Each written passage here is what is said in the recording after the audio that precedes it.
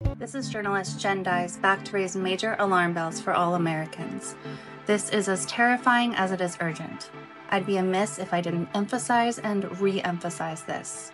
Recent polls show that if the 2024 election were held today, Donald Trump would defeat President Joe Biden. Let's confront the gravity of that possibility. Donald Trump has not been shy about laying out a blueprint for a fascist America should he be reelected.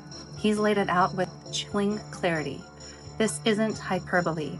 This is a man with an enemies list ready to use the highest office in the land to settle scores with those he doesn't like or who stand in the way of his desired fascistic rule. Let's dissect his blueprint. Trump has called for the termination of the United States Constitution, advocated for extrajudicial killings, a sanitized way of saying murder, called for the execution of General Milley as just one example, said that shoplifters should be met with lethal force, proposed to muzzle the press that opposes him, made violent political rhetoric his norm, where threats and intimidation are just the opening act to actual political violence, vowed a purge of disloyal government officials, asserted that there are fine people on both sides, with one side being neo-Nazis. And we can't forget, he has already led an insurrection, attempting to violently overturn a free and fair election. These aren't policies fit for a democracy. These are the cornerstones of a fascist state. Here's the question to America. Is this the government you want? A white nationalist authoritarian regime that bends to the whims of Donald Trump? He's outright said he'll be a dictator. And you know why I wanted to be a dictator? Because I want a wall, right? I want a wall, and I want to drill, drill, drill. Trump's daily deluge of dangerous authoritarian rhetoric should be disqualifying on its own, yet we've become so numb to his outrageous and un-American behavior and actions that he has a very good chance of winning. We're not just talking about policy disagreements.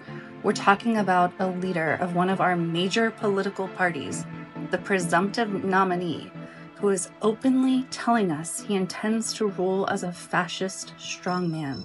This is not okay. This is not normal. This is a race between authoritarianism and democracy, between normalcy and insanity, between life and death for many, many people. And let's not forget the staggering litany of legal charges against him, ranging from theft of nuclear secrets to inciting insurrection to credible accusations of sexual misconduct. Each of these points alone should be enough for disqualification, for a unanimous outcry for accountability. And yet we hear silence from too many corners of this country, especially among Republicans.